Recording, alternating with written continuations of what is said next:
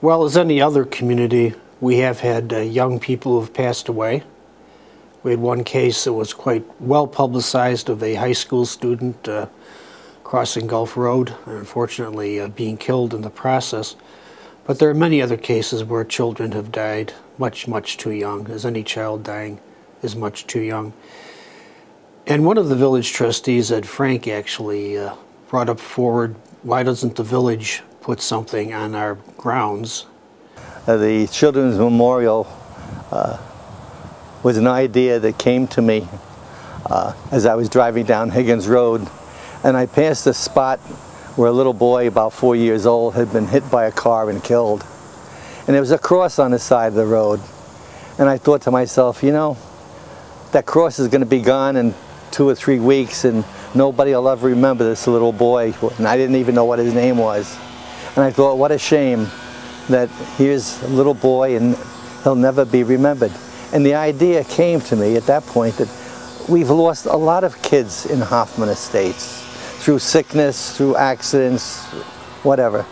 And I said, why don't we have a children's memorial? You know? He said, ma'am, you need to get to the hospital as soon as possible because he's been in a crash. That was one horrendous sight to see a 12-year-old laying there. Well, that was a hurting time, you know, at that time. It's not like you only just lose a child. It's just like, you know, lost the whole family be affected with that. They gave us a diagnosis of acute lymphocytic leukemia. So she began intense chemotherapy in 1990 for the bone marrow transplant. She died basically not from the leukemia, but from the effects of the bone marrow transplant. I had lost a nephew when he was 21, and I remembered what my sister went through, trying to bear up, and to the extent that she wouldn't even come out to visit me because I had 2 boys, and she was upset. We started a commission to determine a location and also to determine the parameters of where the memorial should be, and also how we're going to pay for this memorial. We had to raise funds to do it. We have some very beautiful statues of young children at play, reading a book, playing baseball, and we have a nice sitting area. And one of the ways that money was raised was selling bricks with the name of the lost one and the date of birth, the date of loss, or whatever the family may want to put on that. So the commission was very important to be able to do this. They raised the money, they found the location, and they also came up with the qualifications to be there. It couldn't have been done without the late Park District Commissioner Scott Trippon, who actually designed the memorial. He's an engineer, and he was a major player in raising the funds for this commission. He was the chairperson of it. I think it's a place and a tribute to all these little children, that we can remember them and we honor them and we say, hey, you were amongst us and we're sorry that you're not here anymore. I think that's what it means. When I read in the paper about the memorial here in Hoffman Estates that they were going to begin, so I called over and said, you know, our daughter Kim, we would like to memorialize the spirit that Kim was able to give all of us during her illness and that. So that is one of the reasons that we asked if we could buy a brick to put in the memorial garden. It's really comforting because I can come by here at any time. Normally I spent my time at the gravesite, honestly. I was there every single day. That's the closest I felt that I could, you know, be near him. You know, it's like a hole in your heart, you know. It's a very peaceful setting. We wanted to have some place where people could come and grieve and commune with their loved ones, their lost one. It's a very beautiful setting, and I think it is very peaceful, and you see people out there all the time. Still hard to... Even though it's been 23 years, it will be 23 in December, you know, she was a very vital part of our family, and we remember her every day. But I think that what the memorial does is it does give people a very nice setting, a peaceful setting, to sit and contemplate, remember their loved one, commune with the person, if they can, think about them, love them, remember their life, You miss them, but you also have to remember the joy that they gave you in their short life. And I think that was really what we really wanted to accomplish. It's a very beautiful memorial. It's surrounded by flowers and bushes. It's well maintained by our Public Works Department, and we're very proud of it. And I think we're very proud of the peace that is given to people in our community. Well, just like we met this young woman here, it was very significant, you know, to think that, you know, we're not the only ones who have gone through this, you know.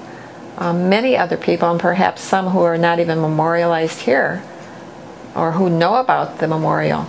You know, it means that, you know, you have a link, you know, because our children are not with us physically anymore. So you do have a link, and you can talk to them about why you miss your child.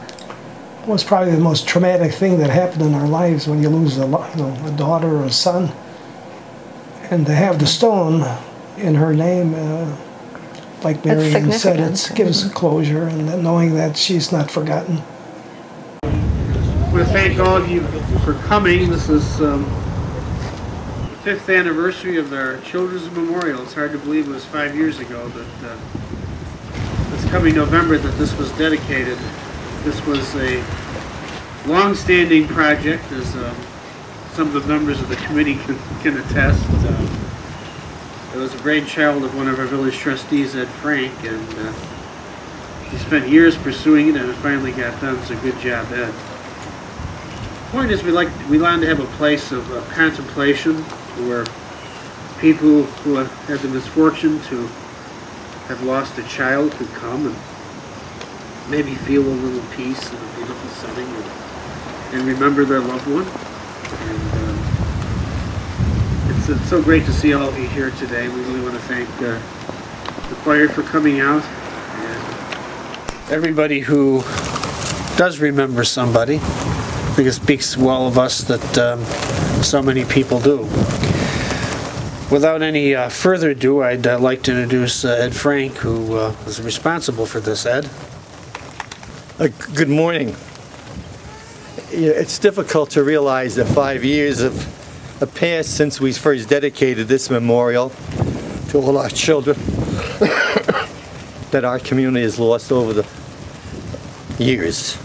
Too often, those memories are left to families and just a few friends.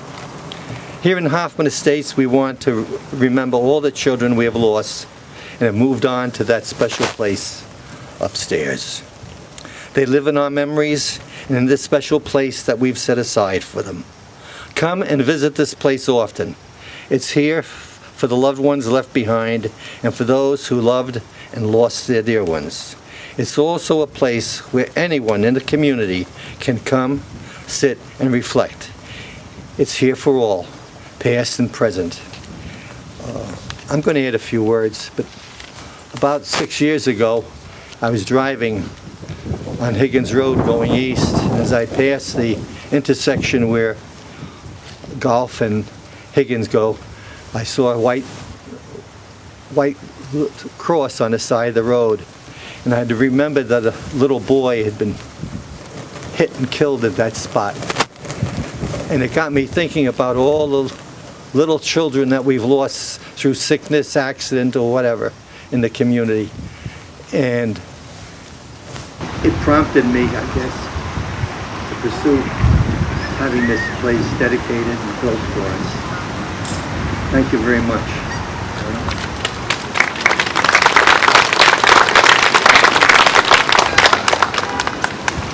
Shall we pray? Father, this morning we know that you've reminded us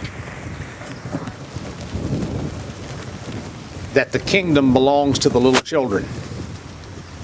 And when we look at these wonderful statues, we catch why. The playfulness, the adventurousness, the absolute trust, the eyes that take everything in, the ears that listen so intently, the little arms that wave and hug, and the little feet that run as fast as they can run. And we're reminded that such is the kingdom. So on this day, it's fitting that your wind blows through this place, reminding us that your Spirit is always here, reminding us that your spirit of your children in the kingdom is always here. So bless us this day as we remember, and make us a blessing to someone this day and all days that you give us. And give us this day the privilege to see your world through the eyes of a child. For it's in your name we pray. Amen. Very pleased to have the Hoffman Estates High School choir with us today under the direction of Matthew Schlesinger. Mr. Schlesinger.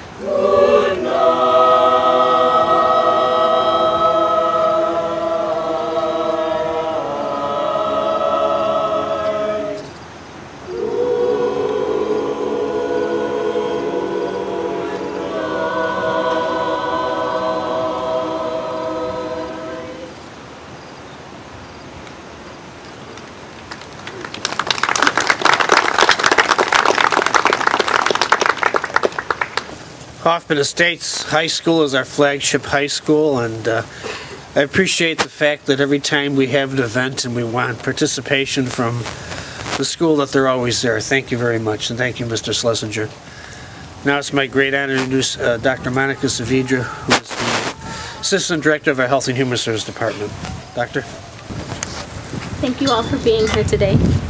We're going to take a moment to honor and remember those that have passed away with the reading of the names. Angela Reeves, Bill Donlin, Carol Callahan,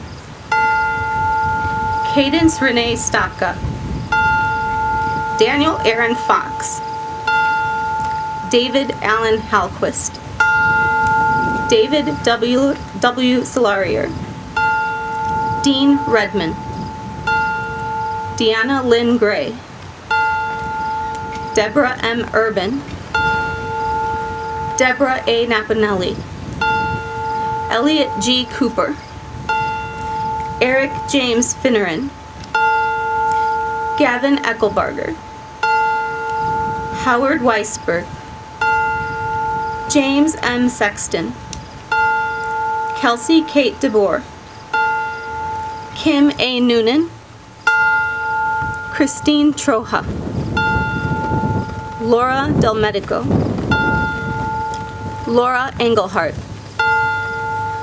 Lucas A. Musiala, Maddox A. Joseph, Melinda Ryan Cohen, Michael B. Delamoro, Michael S. Delarco, Michael Shai Silver, Nancy Ann McCormick, Pooja Adhia, Rachel Caroline Rosmanitz, Robert Brilliant, Robert Morris, Stephanie Monique Doan, Stephen Shiola, Teresa Fluter, Timothy J. Weiss. And for all those who aren't named here. Thank you, Doctor.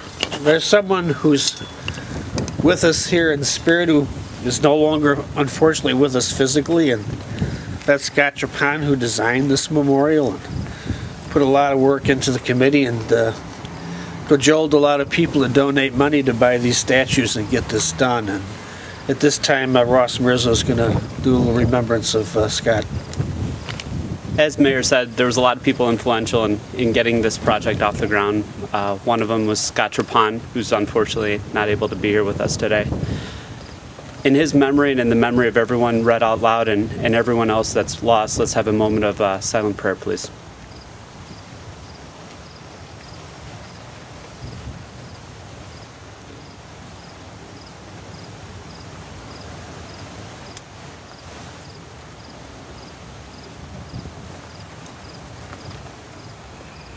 Thank you. Now we have our balloon celebration. I guess we can't let the balloons go, but Doctor, what's going on here? Today we are gathered together for one reason. Each of our lives has been impacted by the loss of a precious child. At the Children's Memorial, we honor life by providing comfort, care, and compassion to one another. Today we are all united by the love we have for those we have lost. This balloon memorial symbolizes that unity. When we pull to release the balloons, they will not go up in the sky. They will rise into the air and gather together. This represents the commonalities between us all. Today we are not separate from one another. We are a community of individuals who share in each other's grief, heartache, fond memories, and hope for the future.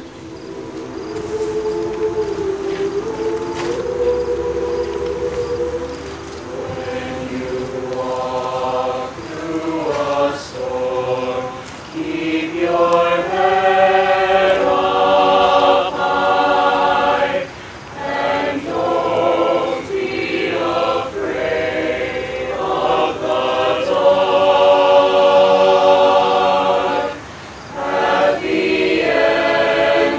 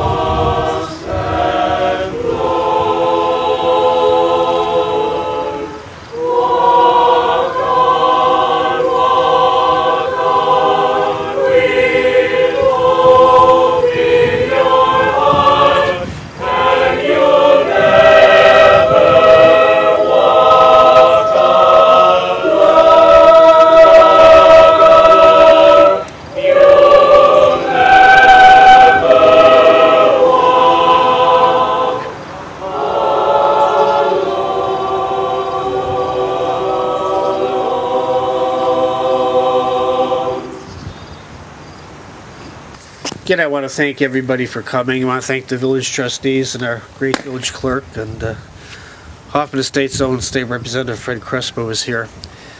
I know that you're not on the program, Reverend, but I found that anytime we have a solemn gathering, there seems to be one person who can maybe give us a little perspective and a little comfort. And I dial E for Eaton when I'm feeling that way. Reverend Eaton, can you close for us?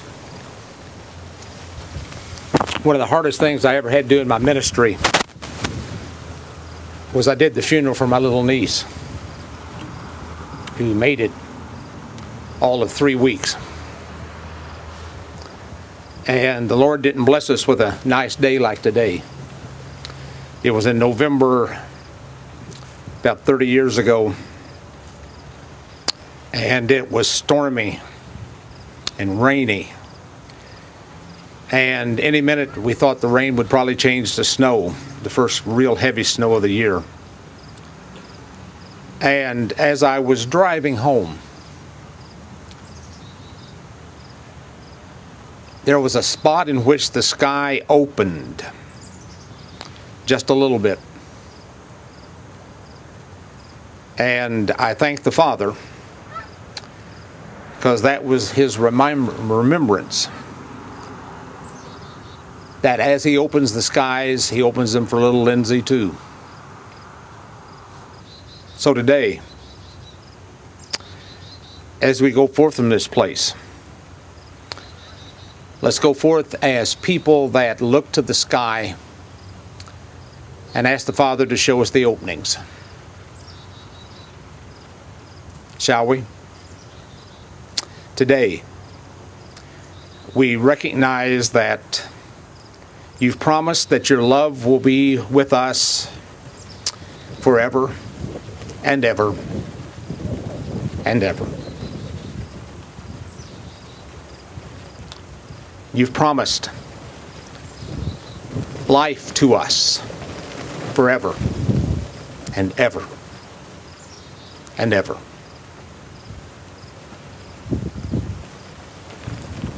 And for these dear little ones, they got cheated out of the earthly part of this life.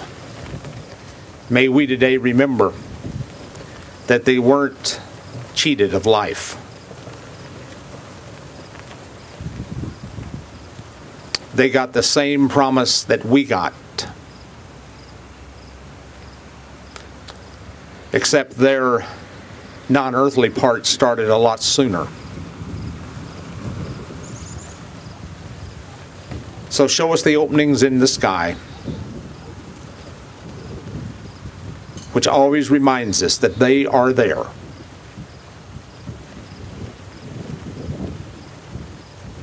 And we will someday be given the opportunity and pleasure to join them as inheritors of your life, everlasting,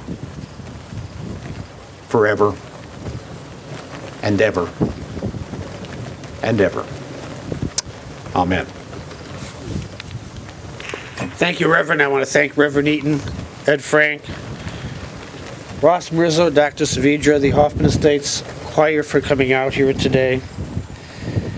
And I just want to thank all of you for coming too, as we remember those who unfortunately passed on, who had a much shorter life than many of us have been blessed with, but they always live in our hearts. Thank you very much for coming. Thank everybody who played a role in building this great memorial. Thank you.